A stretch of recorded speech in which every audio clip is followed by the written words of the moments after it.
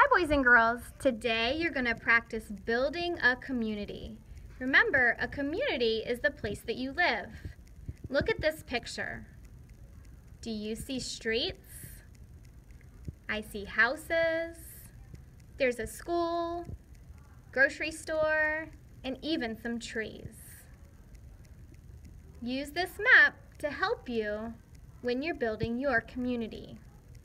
Your teacher's going to have some materials for you to use to build. You'll need to be creative. You might have pattern blocks, wooden or foam shapes, felt materials, strips of paper you could use for streets, people. All right, watch me. I'm gonna build a little community. I'm gonna use my roads. Let's see. I need a house. What could I use for my house? Maybe I'll use a block. This is where I live. Drive down the street and turn left to find the grocery store. What could I use for the grocery store?